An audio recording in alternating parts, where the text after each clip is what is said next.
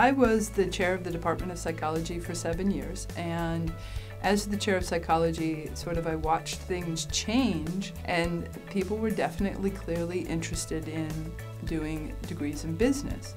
And we knew that there was a lot of connection between the kinds of training that they would get in psychology and using those skills very effectively in the business world. We were getting a lot of business majors that were sitting in our classes, and we worked out a curriculum and found a way to make it happen in 4 years to finish 2 separate degrees, one in business and one in psychology.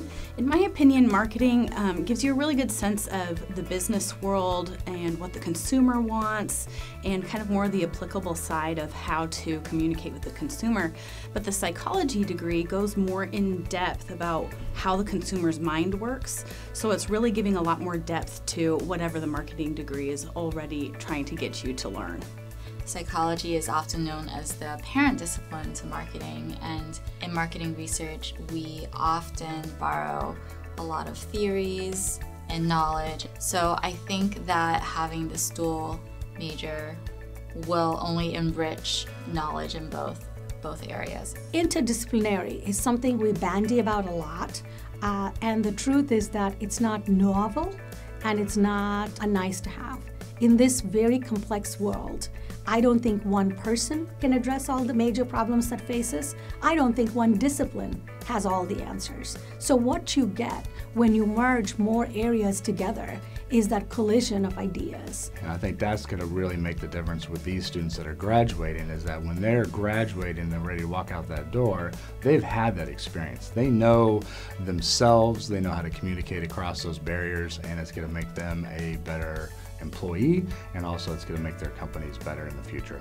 It builds a combination of skills that I think makes the business majors far more competitive. And also, there's a lot of folks that are teaching in the School of Business who have degrees in psychology. I was always interested in a lot of different areas, a lot of disciplines, and so when I was in psychology, I really enjoyed learning the basics about human behavior. And what really interested me about marketing is the applied aspect and the fact that I could see some of the knowledge that I learned in psychology being put to use. We start case competitions as freshmen, and they're working on that for 4 years. So I think that can really help the psychology students that want to do the major in marketing as well.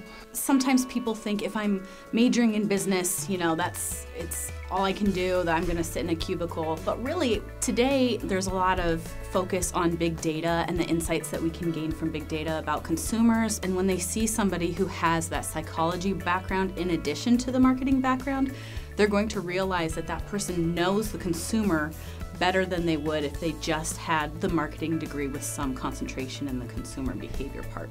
I think one of the benefits of attending a university is to get that breadth of knowledge. We're hopefully leading the charge and realizing that interdisciplinary majors are very important.